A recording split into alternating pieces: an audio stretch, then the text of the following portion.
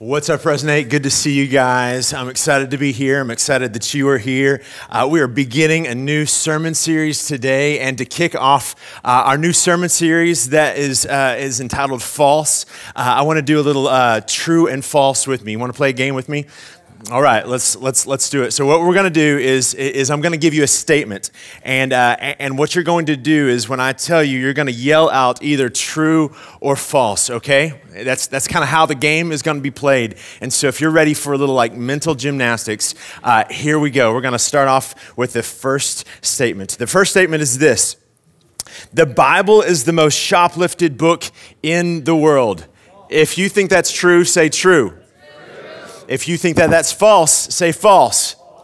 Okay, man, that was pretty interesting right there. That was a little closer than I thought. Okay, let's go on to the next question, okay? Next question is this: a kiss lasting 1 minute can burn 100 calories. A kiss lasting 1 minute can burn 100 calories. Okay, if you think that's true, yell out true.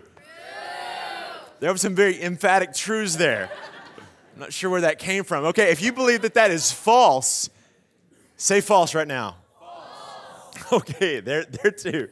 That's funny. I've tried that. It does not work. I set my timer on my watch, not 100 calories. Yeah, I think that the answer is this, that if you're kissing for a minute, it's probably not, well, here's the answer. The answer is false, right?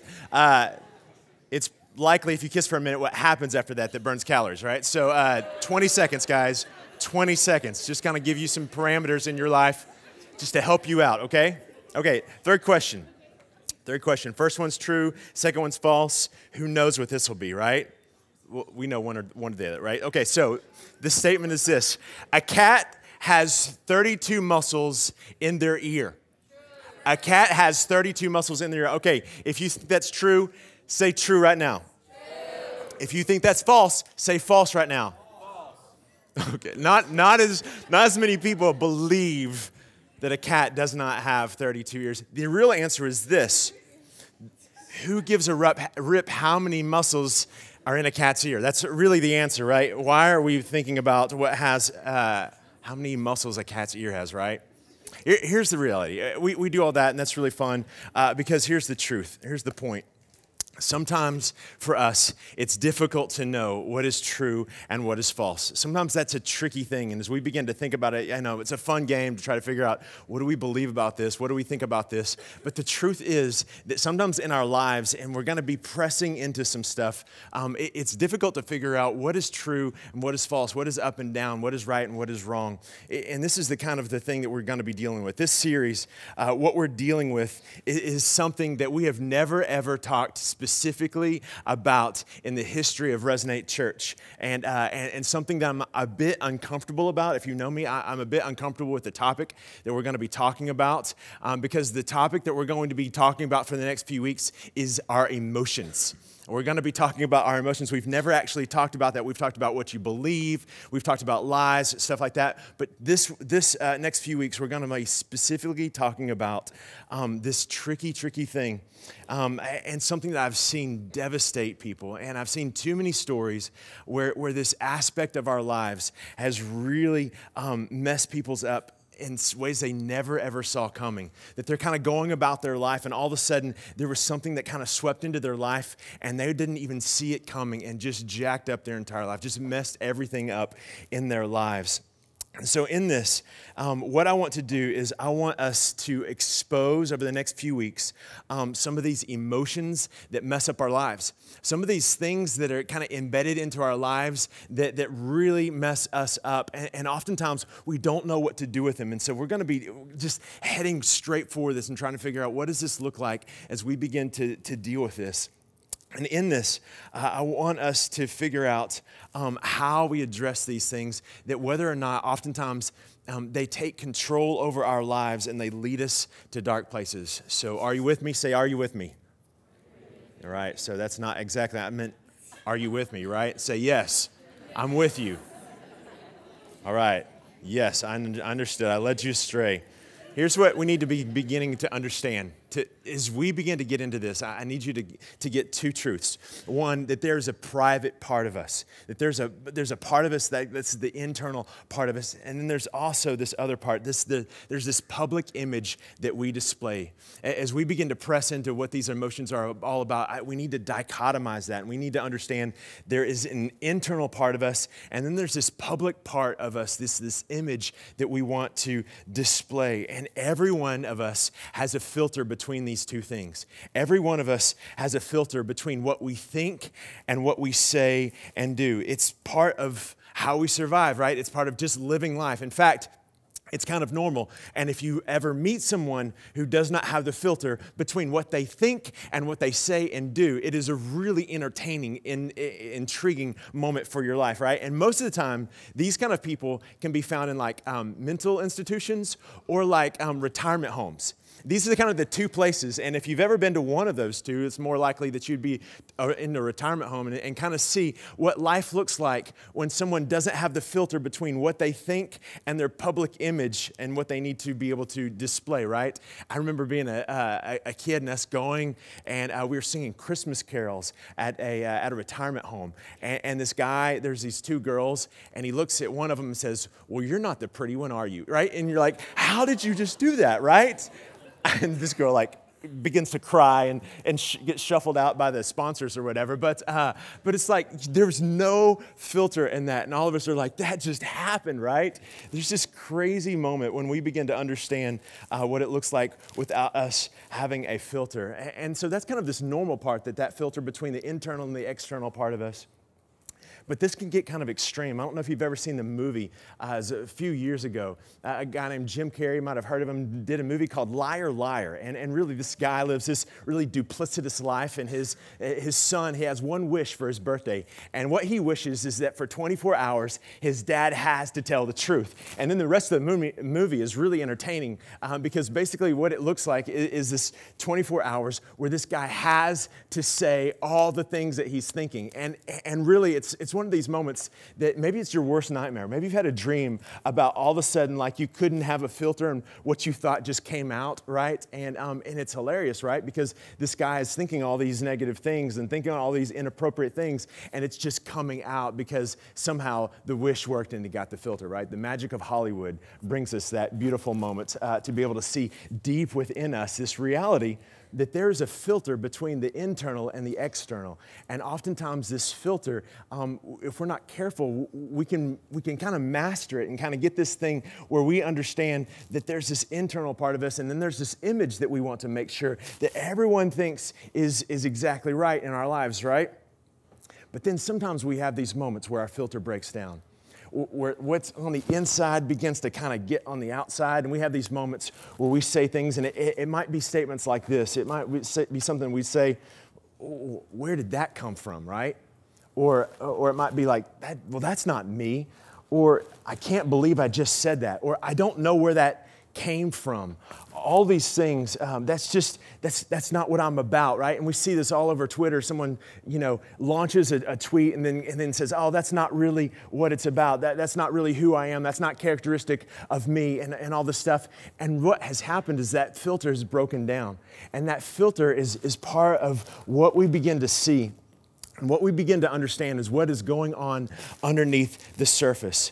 And there's always something that is going on underneath the surface. And sometimes we don't know what to do with this.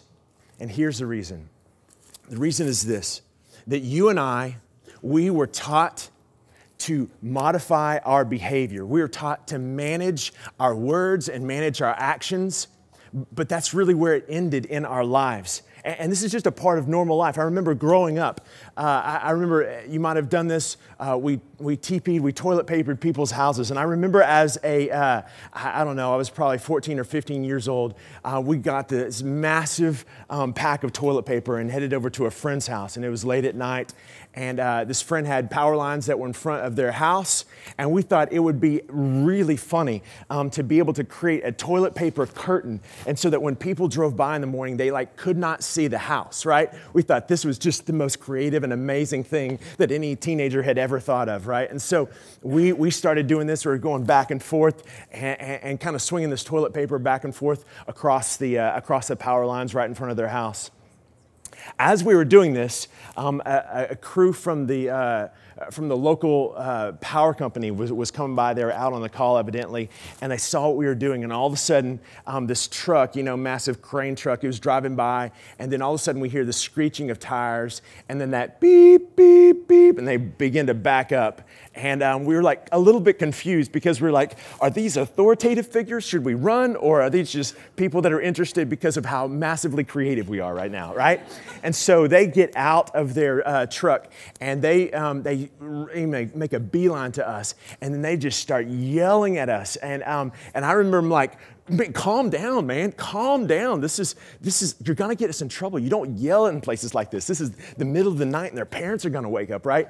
And they're all going off on the humidity in the air and its ability to travel through wet tissue, and that we were going to kill people and we're gonna shock and it was just like, whoa, man, this is just toilet paper. It's like, chill out. And so they get these massive hooks and they begin to take it down, and we're still like kind of frustrated because our massive creativity is being thwarted. And then they begin to threaten, and they said, we're going to call the cops on you, and you're going to be charged with it was something like, it was like aggressive mischief. Like I think they were making that up, right?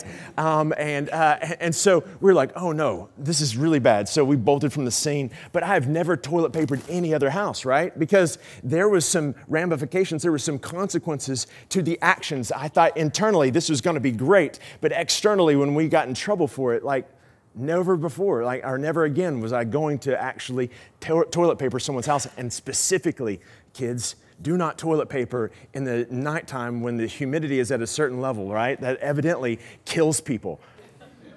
I'm not sure. But anyway, this is what happens, and we all have that consequence where we have been conditioned to, when we say the wrong thing, when we say this thing, that we would begin to utilize these filters to be able to say, I'm not going to do that again. I'm going to change my behavior. I'm going to alter what's happening on the outside to be able to change. And we get really good at managing the filter. We get really complex filters that begin to add up.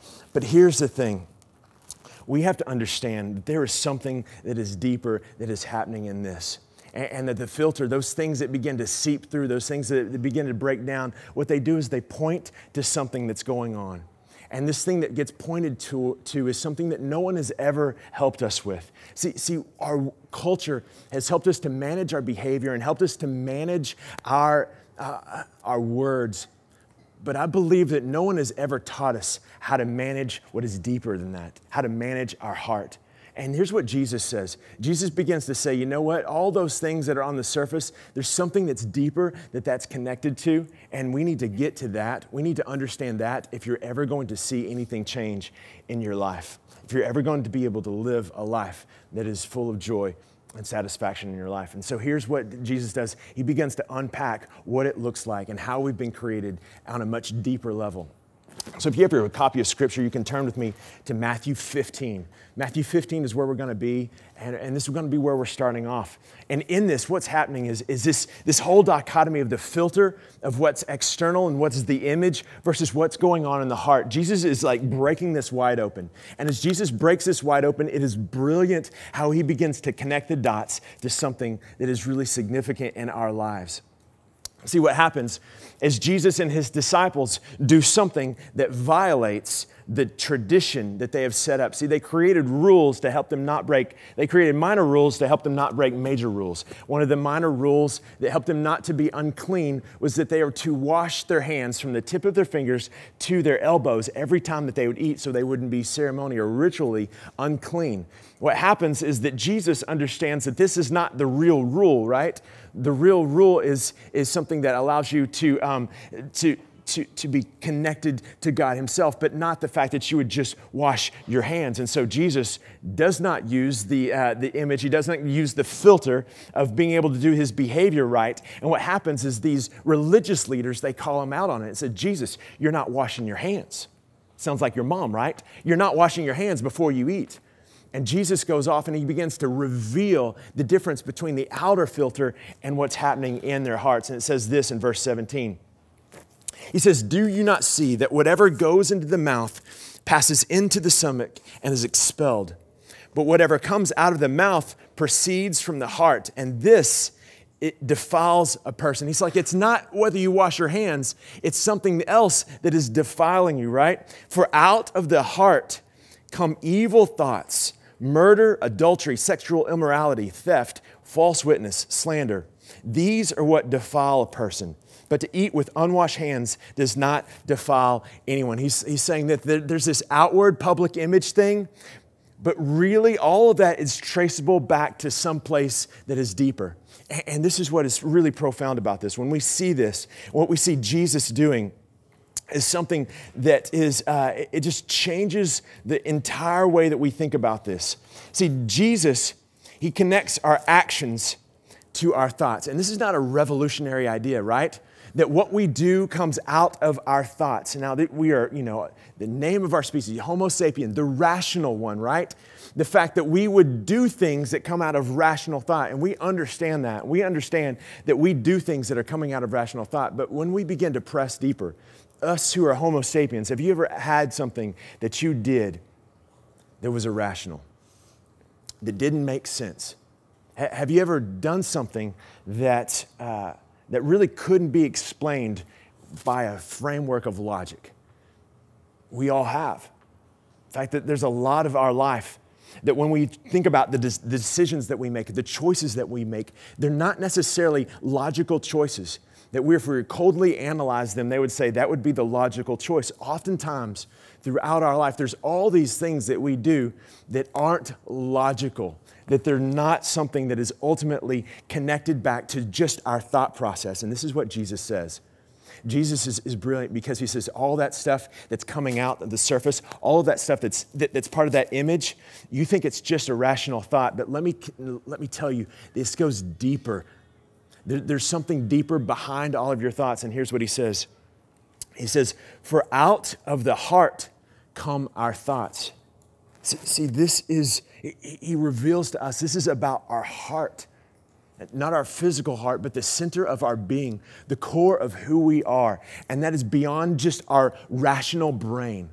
That there's something else that much of our life is connected to, that much of our life is dominated by, that drives a lot of what we do. And here's what Jesus is saying. He says, don't for a minute mistake this idea that we are just simply rational beings, that we just do things that are logical to everyone else, right? That this is something that there is another place in our life. There's a hidden chamber by which all of the actions in our life ultimately emanate from. He goes on, he says in Luke 6:45, it says, "The good person, out of the good treasure of his heart," remember, not just the things he thinks about, "produces good actions, good words. And the evil person, out of the evil treasures, produces evil. For out of the abundance of the heart, his mouth speaks." This is profound because we understand rational. We understand behavioral change. The thing that no one has ever taught us to do is to understand our heart and to be able to peer into our heart. But here's what Jesus says. What you do, your life, the direction, all of the things about your life are more connected to this hidden part of you, this hidden chamber called your heart, this aspect of your life that is dominated by not your rational thoughts, but your feelings. And there's all these feelings that we have, all these emotions that we have that change the dynamics of our relationships, the dynamics of our decisions, the dynamics of our lives in ways that no one has ever taught us how to manage. And so there's this out of control piece to this in many of our lives, and we don't know what to do with it. But here's what Jesus says. First of all, we need to identify it. And over the next few weeks, we're going to be pressing into these things. But tonight, what we need to be able to do is we need to be able to make sure that we understand the whole process of what actually directs our lives. Even if we'd like to deny and say we are rational people that make rational things and rational decisions, some of us more than others, but I would say all of us at some level are driven by our heart. And this is what Jesus says. This is a normative thing, that we understand that what our heart does, it effectively drives our life. And here's the reality. If you don't know what's happening in your heart, your life is effectively out of control.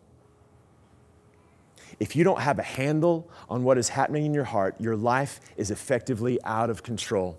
You may not understand that it's out of control. It may not be clear to you that it's out of control, but oftentimes what we do is we try to cover up our hearts. We try to hide our hearts. We try to make sure that this is kind of either neglected or ignored in terms of the deepest part of who we are. And what Jesus says is the more that gets neglected, at some point when that breaks through the filter, and oftentimes this is with the people you most love, oftentimes it's with the people that you're most connected to, when that breaks through the filter, that is not a mistake, that is not an anomaly, that is the realities of your heart being made known as it breaks through the filter, because we get so used to doing the pretending that sometimes we lose track of who we really are in the depths of our heart. And I need us to understand that this truth, that every word and action in our lives isn't random. It's connected to our hearts. Every word and every action in our lives, it's not random. It is connected to our hearts. So there's nothing that we say, there's nothing that we do that is a mistake. It really isn't. We need to understand this reality. Oftentimes we can think, oh, I just made a mistake. No, your heart was being revealed. This is what Jesus says. All these things, they come from somewhere. And this is what is really profound as you understand this. When Paige and I, we were going through some marriage counseling, one of the most profound things that our counselor said to us was this. It says, Keith, everything makes sense. Everything that we do in us at that moment is completely logical. That in some ways, we are the rational ones. But the rationality that we use is skewed by our emotions. So in that moment, when we make that snap decision, when we make that decision to do that thing, our emotions get a vote in that.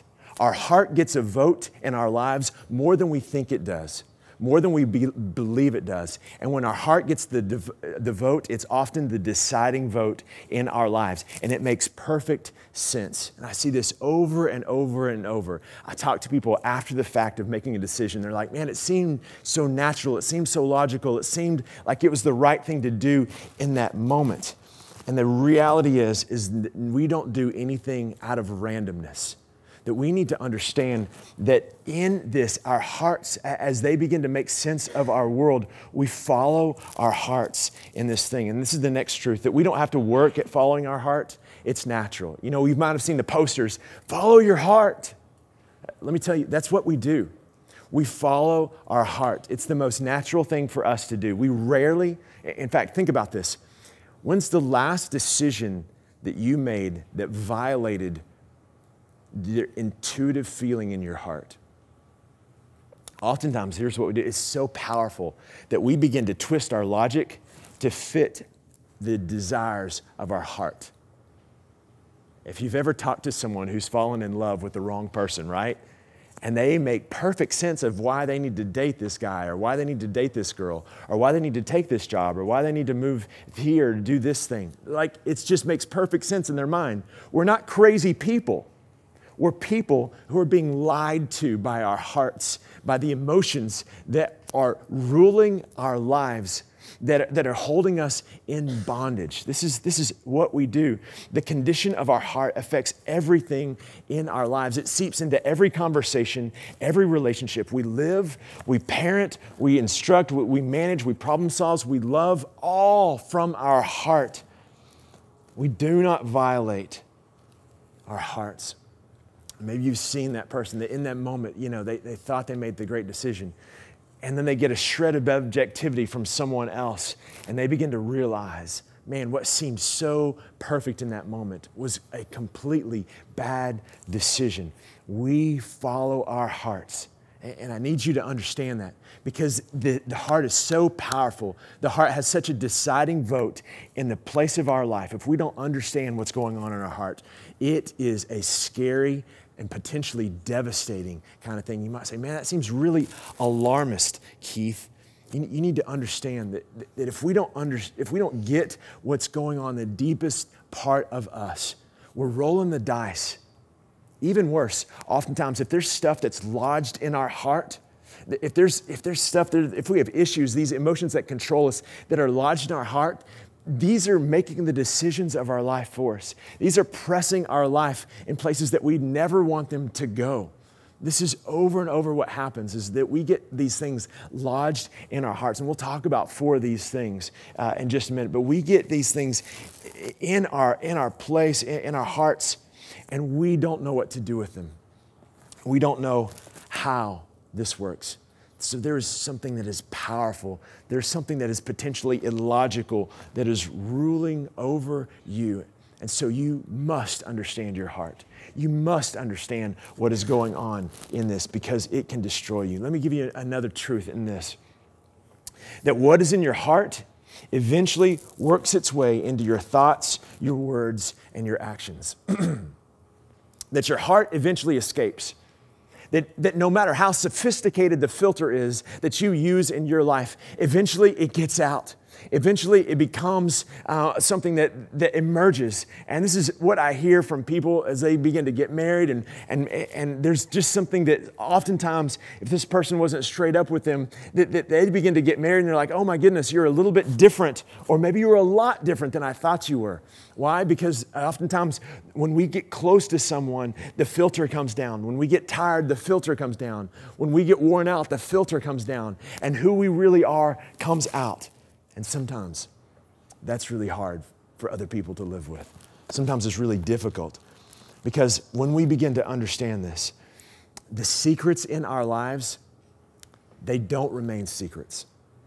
The things that are deep within us, they don't stay secrets. When something happens in our life, you can say, the saying goes like this, when you're bumped, what you're full of spills out. And it's eventually going to happen. When I was a kid, I was absolutely just enthralled with Mount St. Helens. In the 4th grade, we had to write off to the 5th grade, we had to write off to a state and request. We had to request this information and literature from their tourism department. And I remember writing to Washington, and it was so far away from Texas, right? And it was just crazy. And I remember reading all this stuff, and the thing that I was so enthralled by was Mount St. Helens. And this mountain, this volcano, right? The top blew off of it, and there's ash around the world, and there's this massive landslide, and it was it was amazing. And I would read about this, and I was just amazed by this. And then later on in life, didn't realize it as a 5th grader, but I moved to Vancouver, Washington. And I remember when I got there thinking, I've got to go check out Mount St. Helens, right? All the information from 5th grade is coming back, right? And I have to go out there. And so we went to the Johnson Observatory. If you've ever been there, it's fascinating, right? So you go in this, and then there's this movie, and there's this great narration. And at the very end, the movie screen lifts up and the curtains open, and there is Mount St. Helens. I think we have a picture of it. There, you see this picture of Mount St. Helens, and it is massive, and you're way to go, Washington State Department of Natural Resources or whatever. You made this an experience, right? So you're looking at it, and you're like, dude, that is a missing part of that mountain. That is amazing, right? And so I remember a few years later, me and a buddy, we climb up, and it's one thing to look at from this perspective. We climbed up the rim, and in the last about 1,000 feet, it's all just kind of sandy and gravelly, and you're just kind of on your hands and knees. And I remember getting to the very top, and it's almost like you pull yourself up to the rim, and then you see down in it, and there's another perspective that we have, a picture of this, and you start to see this massive crater. And in this, one of the things I did not expect as we began to look in this is we saw this this cone in the middle of it. So after it blew, there was still some lava that was coming out, and it built this little cone in the center of it. And you can kind of see it in that picture. And what I did not expect as I got up there and I got to the top of this was the fact that there was steam that was still coming off this. I thought immediately, this was a really bad decision. Did this just happen on a Saturday, right? Did this just happen just really recently?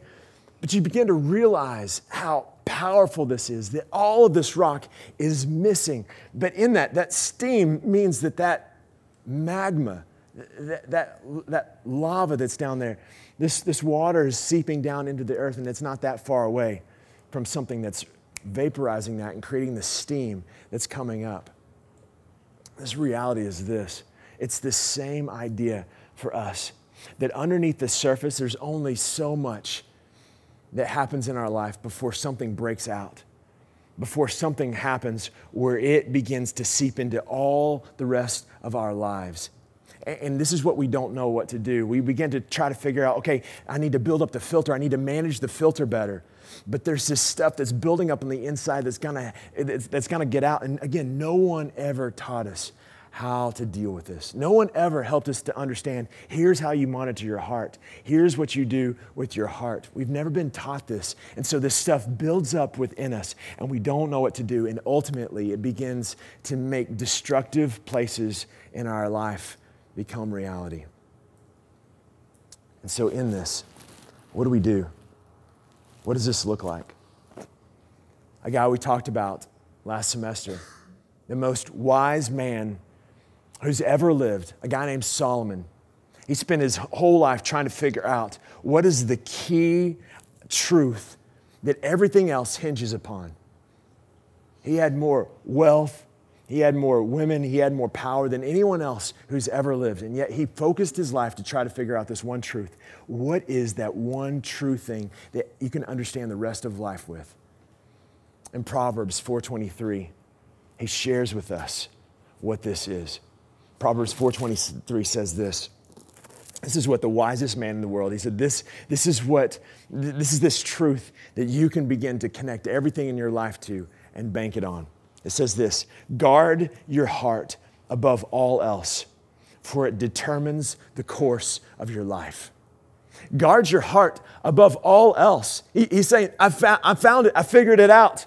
The one pinnacle statement, the one truth above all truths, the one thing that connects everything else is this: guard your heart, for it determines the course of your life. All this stuff that's inside of you that eventually gets out, if you don't guard your heart, it's going to change the course of your life, and you're not going to be able to have a filter that changes anything else. You're going to have these emotions that dominate your life, that dominate your world, and you're not going to know what to do with them.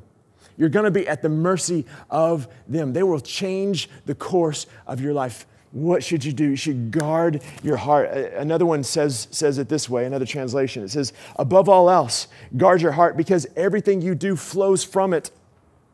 Everything that you do flows from it. This is the truth. What are you to do?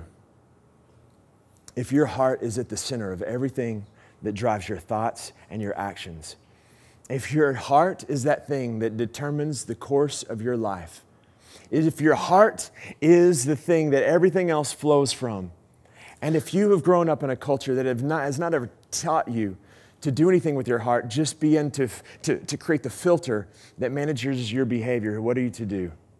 You're to guard your heart. You're to guard your heart. And here's what this looks like. What does it mean to guard your heart? It means to manage and be able to understand what comes in and what goes out of your heart. For you to be able to know what's going on internally in your life. And for you to be able to understand that these things that are happening, that are coming, for you to have a knowledge of what's going on. Because oftentimes we put our heart away.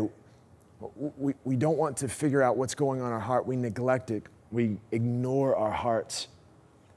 And this destroys us, and we don't even realize it. This allows these monsters of emotions to grow in our hearts unchecked, because we're not looking in there and we're not figuring out what is going on. And so here's what I want to do. Over the next few weeks, I want to identify the monsters. I want us to be able to take, and I want us to expose, I want us to out these, to identify them, to look at them, to be able to say, this is what's going on. This is what is happening in our hearts, so that we might be able to slay the dragons. Because here's what has happened, Resonate. I believe that we have become masters of pretending while living miserable lives where we're dominated by these seemingly rogue emotions and we're feeling helpless to change the cycle. And here's what I want to ask us as a church to do. For us to stop trying to just manage our image and aggressively and courageously monitor and guard our hearts. To monitor and guard our hearts. And I want us to be able to expose these pretenders, to figure out what these false things that are dominating us really are. There's 4 key emotions that I believe hijack our heart, mess us up. And they do it in various ways, and it's all over the place. But I want to just walk through and tell you where we're going with some of this stuff so that we can understand if this is our heart and it's oftentimes being hijacked by these emotions and we don't know what to do with them. We need to first be able to identify. The first emotion that I believe controls many of us is the emotion of anger in our hearts. And anger takes this, it's this idea that we are owed by someone else. Anger says this, that you owe me. And that you can be a number of things. It might not be a specific person. It might be life in general, but you are angry about something. You're mad about something. There's an underlying frustration. There's an underlying dissatisfaction in your life. And that when you get pressed into places, the thing that comes out is anger. That when there's a hole in the filter, what comes out is anger. What comes out is that there's the reality that there is something in your heart that is dominating you, that is you're in bondage to this. And you seem to live kind of this normal life, but then all of a sudden there's this thing that pops out and it is not pretty. It's anger. You're mad at something. And for you to be able to understand what is it, and for you to understand what's going on deep within you, I want us to be able to get in this and be able to understand this idea of anger. Another one is greed. Greed is easy because here's the helpful thing about greed is that no one believes that they're greedy. Now, people say, I have an anger issue or I have a jealousy issue or a guilt issue, but no one believes that they're greedy, right? They're just careful. Like, this is just one of these things. But I want to tell you, this is one of these hidden things that control our hearts. That these actions, they're dominated by us having this mentality of entitlement. And I believe we as a generation are one of the most entitled generations, and by default, we are then one of the most greedy generations that there are. And this dominates us, and we don't even realize it. We have never peeked into our heart and understood what's in there for us to be able to understand that greed has its clutches upon our hearts. We believe that we owe ourselves something, that I owe me, that I deserve this. Not only that, there is jealousy. Jealousy is this emotion that is deep within our hearts. And jealousy says this, that God owes me. That God owes me, that I should have something that I don't have.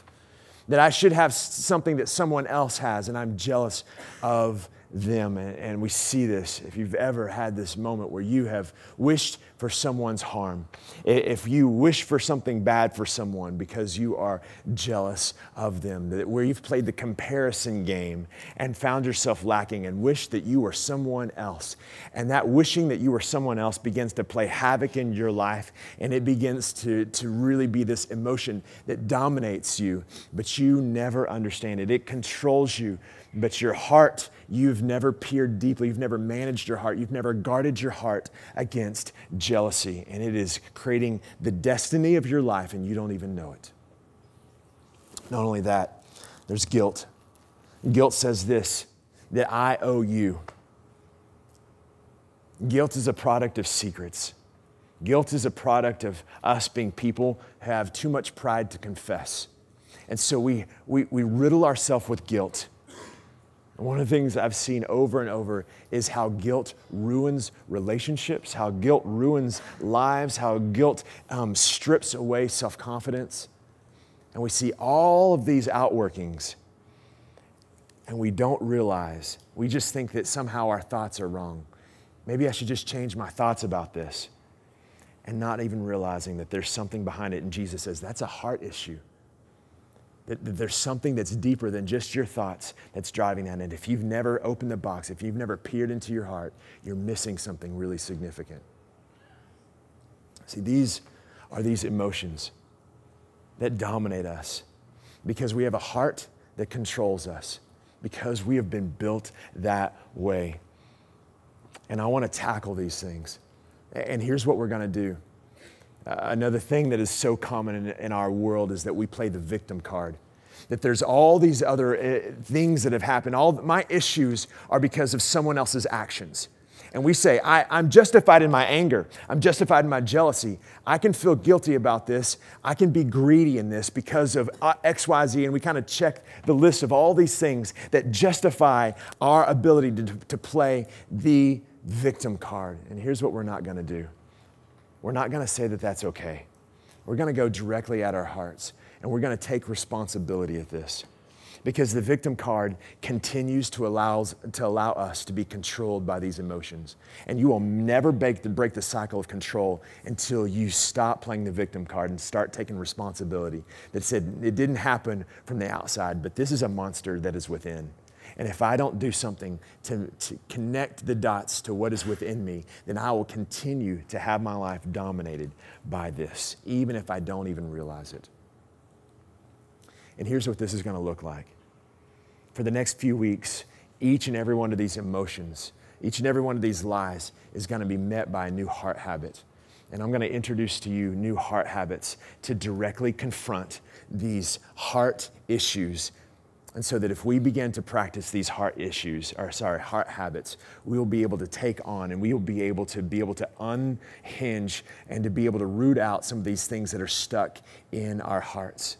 This is my hope, that we begin to see this in a really significant way. And so I hope that you come back. My desperate plea is that we would be a healthier group of people as we walk through these things in the next few weeks.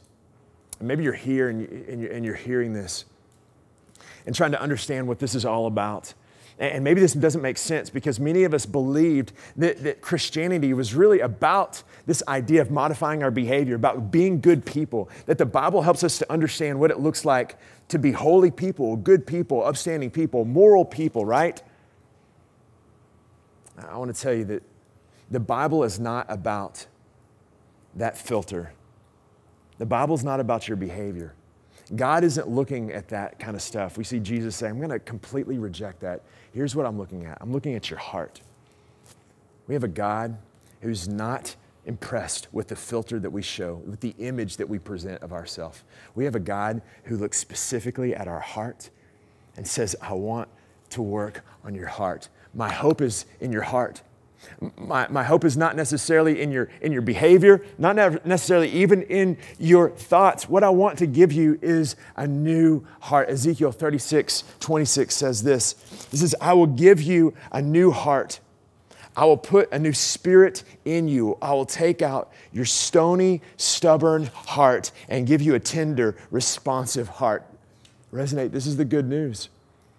The good news is you don't have to do this on your own. The good news is that you don't just have to white knuckle trying to get those emotions unlodged from your heart kind of thing to try to figure out how your life is not controlled by these things.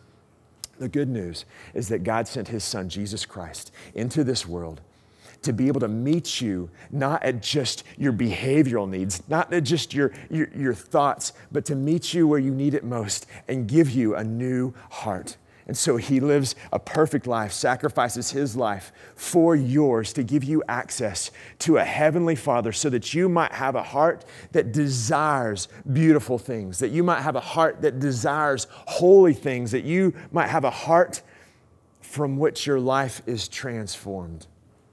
But this requires you saying, I want a new heart. This requires you saying, I'm done with that heart of stone. I want a heart of flesh. And this is the beautiful thing that Jesus says. This is something that I promise that I will give you. That I will give you a new heart. But you have to want it. You have to be tired of it. You have to be able to say, I want to be able to do business in the heart and to be able to understand what is going on in there. So Resonate. I want us to conclude today by asking what's in our heart and for asking what it is that Jesus wants to do in our heart and for us to courageously and aggressively go after what is going on in our heart. And so this might be awkward and this might be uncomfortable, But I'd like to ask you some questions about your heart. And I'd like for us to, maybe it's been a while for some of us, to be able to search and to be able to understand that we must root out the secrets. That we must, even if tonight is the last night, that you have a secret that you're holding in your heart, that you've tried to cover up something, that you've tried to not let your heart be exposed because you know how evil it is. I want there to be freedom that begins tonight and continues for the next few weeks as we talk through this.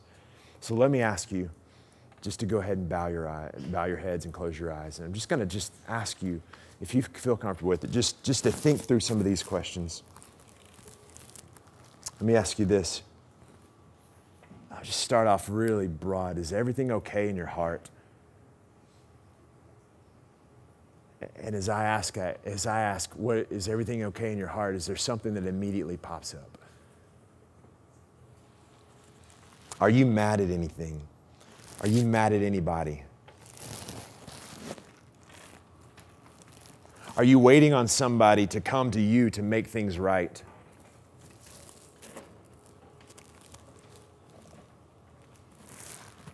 Are there things that come out of your mouth that you have to apologize for? Have you secretly celebrated someone else's failure? Do you have any secrets?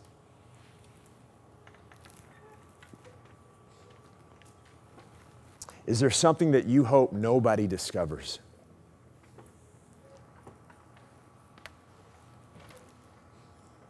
Is there a question that you hope that someone doesn't ask you? Is there something that you find yourself so discontent in? God, I want to pray for our hearts. But I pray that we would be people of courage that would aggressively say, I'm not going to let my heart be neglected. If it is indeed the wellspring of life, I need to guard it. So, Lord, I pray that we would guard our hearts because out of it flows all the decisions of our life, Lord. I pray that you would help right now in this moment, Lord, for people to have the courage to be able to deal with some stuff that's in their hearts, Lord, so they might be able to say, I'm not going to go another day allowing things to be status quo. If this is really what is changing my life, I want to take aggressive, immediate steps to be able to understand what is the deepest part of who I am and explains everything that is happening. So God, I pray that today that you would allow us to not have a heart of stone, but Lord, to be people who ask for you to replace it with a heart of flesh, God. Make that who we are as people of Resonate Church. We ask this in your holy name. Amen.